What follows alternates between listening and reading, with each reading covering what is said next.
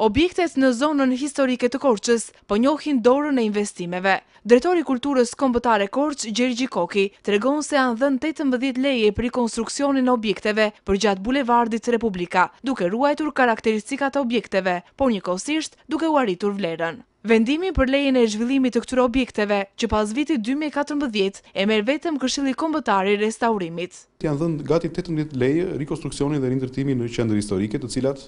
respektojnë kriteret e përcaktuara dhe synimi jonë ka qenë të rrisin vlerat e këtyre godinave. Përgjatë bulevardit Republikës, po ndërtohen, po rikonstruktohen dhe po restaurohen disa godina të cilat kanë vlerë për qytetin. Ato janë kryesisht ofrojnë shërbime si hoteleria, apo akomodim, apo ambiente të tjera shërbimi të cilat kanë bërë me restoranta apo dhe godina të tjera si janë njësitë e tregtimit, të cilat kanë mjaft interes dhe i rrisin vlerat të qytetit.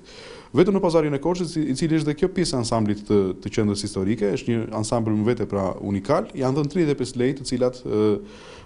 synojnë rrjedhimin e dyqaneve në brendësi. Është një han i cili ka filluar funksionin e tij, që është hani i Elbasanit, i cili është dhe një rast suksesi. Kemi dhe një han i cili është hani i Gjelit, i cili është në proces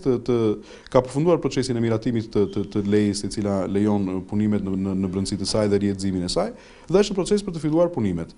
Gjithashtu ka dhe interes shumë të madh të qytetarëve në zonat e tjera siç është Rova, ku për herë të parë kanë filluar kërkesat për lejë restaurimi dhe për rikonstruksione, dhe në qytetin e Pogradisit, ku aty është shpallur qendra historike në vitin 2014, ku ka një kërkesë të shtuar të qytetarëve të cilët duan të rikonstruktojnë godinat, të ruajnë vlerat e këtyre godinave dhe ndërkohë të nështrohen disa kritereve specifike të cilat miratohen nga Këshilli Kombëtar i Restaurimit dhe për të mirëmbajtur atyre.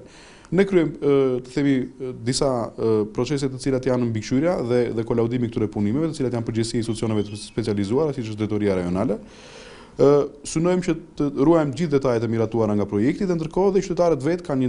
ndërgjegje shumë të madhe për të ndërtuar godinat të cilat dhe për të restauruar godinat të cilat i shtojnë jeshin qytetit, por dhe ndërkohë kanë dhe vlera monumentale për të ardhmen dhe për qytetin e Korçës. Sipas drejtorit të Kulturës Kombëtare Gjergji Koki, numri banesave në lagjet historike të qytetit të Korçës, të cilat ishin të braktisura dhe rrezikonin shembjen, ka ardhur duke ulur, kjo pas rritjes së interesit të bizneseve për t'i kthyer në bujtina.